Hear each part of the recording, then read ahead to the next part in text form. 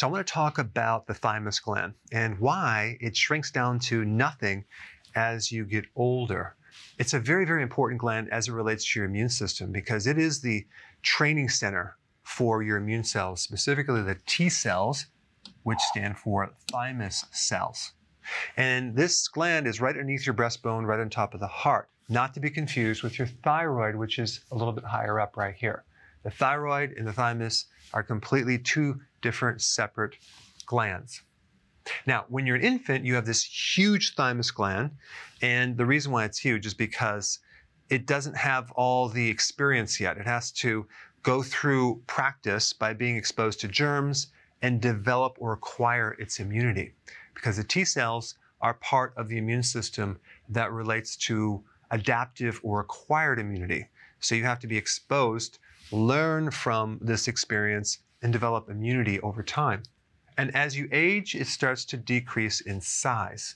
By the time you're like 75 years old, it's virtually replaced by fat. And they call this thymic involution, okay, or thymic atrophy. Atrophy means it shrinks, okay? So without that gland working or even being there, your risk for infection goes up, your risk for getting cancer goes up, your risk of getting an autoimmune disease also goes up, because one of the key functions of the thymus is to prevent or protect against autoimmune diseases. And one of the theories that contributes to this is a decreased amount of antioxidants.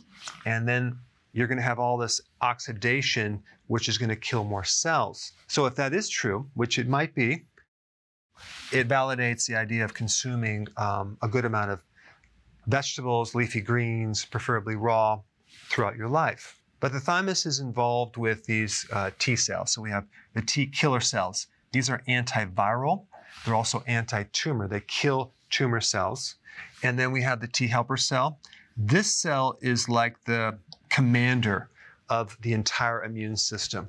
So the HIV virus, for example, targets this cell, and it takes out the entire immune system. So the T helper cell is not necessarily the quarterback of a football team.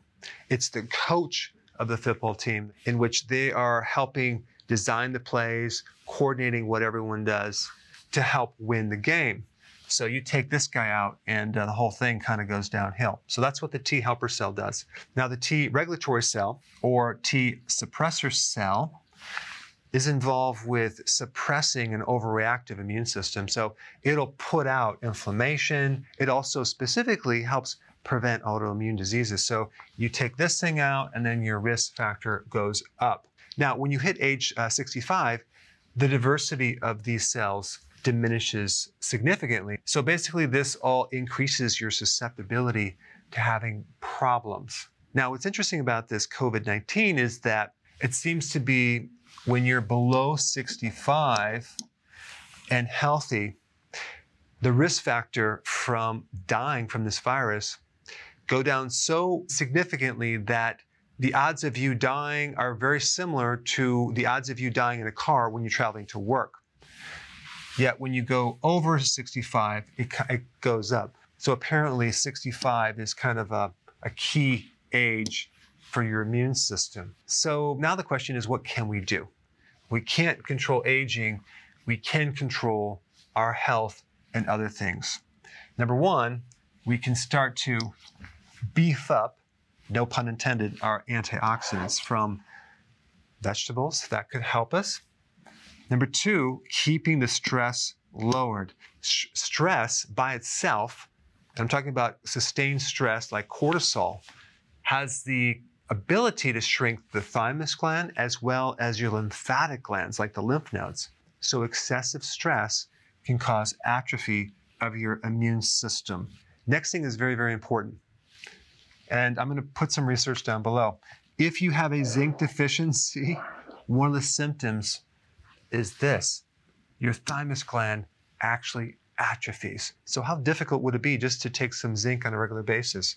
Very, very important for your immune system to maximize and optimize the size of your thymus gland so you can keep this going as much as possible. Now, through your life, if you've been exposed to germs, you have a tremendous amount of antibodies sitting there to help protect you. So it's not that you need to keep the training going for these T cells like you were when you were a kid, but it's important to maintain this thymus gland so you can keep your resistance to infection very, very high. One more thing I want to mention. If you are over 65 or even over 75, there's a really good support remedy that you could get, Thymus extract. Now, I'm not going to recommend any brands. You're going to have to do the research by yourself. It's a glandular extract that you can get freeze-dried and take a little bit each day. That can greatly help support your immune system, specifically the thymus gland.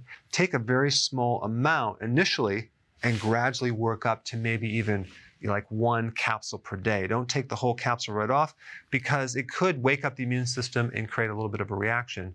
But if you take just maybe a half a capsule with food and take it for like a couple weeks and then slowly increase it a little bit more and more, I think that can support your immune system. All right, thanks for watching.